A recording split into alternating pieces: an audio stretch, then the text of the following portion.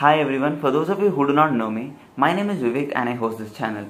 And I am a VIT-ECE undergrad from the batch of 21 and I make videos on educational content related to placements and also Masters Abroad series. If you are interested for Masters Abroad series, the link is in the description, you can just check them out. And coming to this specific video, this video is about the Wipro examination that is going to be conducted from tomorrow, that is 25th, and it is going to be extended on a scale of 3 days. It is going to be conducted from 25, 26 and 27. In this video, it is going to be a refresher video where I am going to analyze whatever the concepts that are going to be expected in this examination, and you can just check out if you have prepared these concepts for your examination which is coming in the upcoming days. And also I will be explaining the eligibility criteria of the examination and various levels of what Wipro is going to conduct, and also what are the conditions that Wipro has faced or Wipro has mentioned for the students to qualify before giving them a job. So this is a very important video. You just check out the video until the end, and if you still have any queries, I am going to give an official Wipro website link in the description, or you can ask me in the comment section what are the queries. I will be happy to mention or clarify any of those. So why delay? Let's dive in right into the video.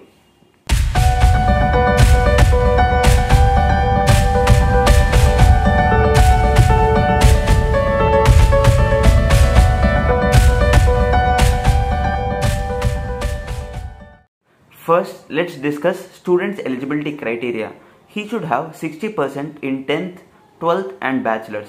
If you have CGPA in your bachelor's, it should be 6.0 and above. So this is the basic eligibility criteria of the student. Coming to backlogs, he should have only one current backlog at the time of application, and when he is at the time of joining the company, there shouldn't be any backlogs. And this is one other important point to note. Also, there should be only 3 years of gap between the student's 10th and more. So it shouldn't be more than this, and the student should be enrolled only in full-time courses for his 12th or also during his bachelor's. This is another thing to be noted.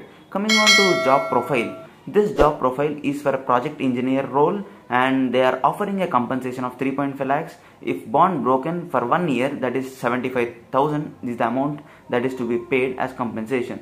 So these are the basic job profile that the company is offering, and these are the basic eligibility criteria that you need to keep in mind. Now let's go on to see the exam procedure and what are the different rounds for the selection of this particular examination for the particular role that Wipro is conducting.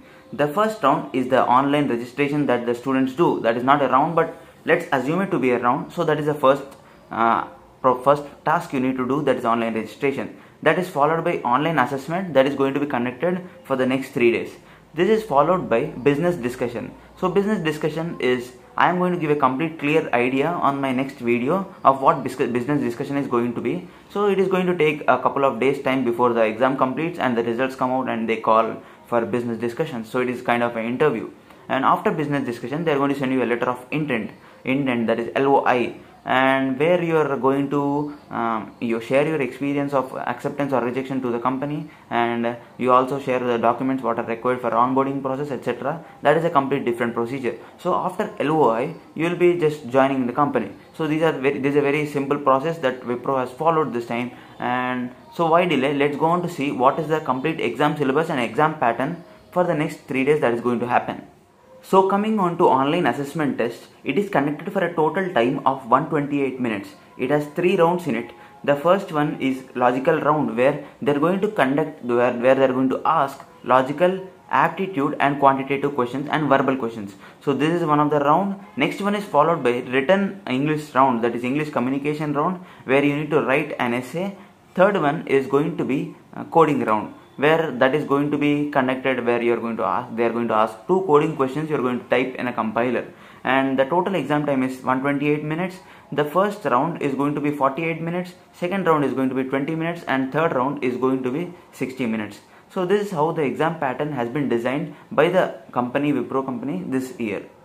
So now in the next part of the video, I am going to explain what are the topics required and what are the topics that the student should have studied by now or should study for the exam in the upcoming days. Also, before going into that path, I wanted to explain you guys that the next video is going to be how to write an essay writing for the Wipro examination. If you see that video, you will be clear and I will give a clear-cut idea on how to write an essay for every exam, because I have written my GRE and IELTS as well, so I completely have an idea on how to write an essay writing. So I will be giving you a clear idea, and check out the video on my channel. It is going to be released soon, just in a day or in a half a day. So just after this video it is going to release as well. So please stay tuned to my channel, and that is going to come as well. I am going to completely explain about how essay is going to be written. You can see that will be enough for the second round what is going to be conducted in the Wipro examination. So coming on to the topics what are required, I am going to explain sectional wise what are the topics which are important. So I'll just make the screen blank. The topics are going to be displayed on the screen. You can just check them out and you can analyze accordingly. So coming on to logical ability, the exam is going to be conducted from statements and conclusions, coding and decoding, puzzle tests or Venn diagrams, etc. from logical diagrams, and direction sense test and series completion test, also analogy, classification, missing characters kind of puzzles, blood relations and data sufficiency. Coming on to quantitative ability, surds and indices, averages, LCM HCF, divisibility, number theory and decimal fractions, etc., allegations and mixtures, and problems on ages, time and work, and pipes and cisterns, which also comes under time and work, principal interest and compound interest, and also various other logarithmic and permutations and combination questions. And coming on to geometry, ratio and proportions and algebra are also going to be included in this.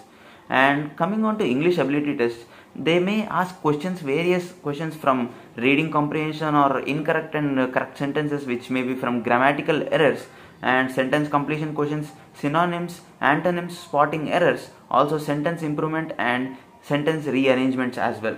So these are some of the topics need to be written.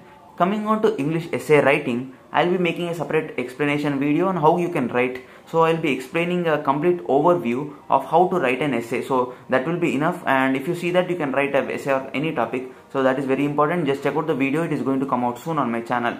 And these are the topics you can expect for the next examination what is going to come. If you have missed out or not prepared properly, do prepare them now immediately and write your exam well. All the best. Check out my channel for many much content of placement preparation series and various other related videos. All the best guys. Thank you so much for staying so long. Stay safe, stay informative. This is Vivek signing off. Bye.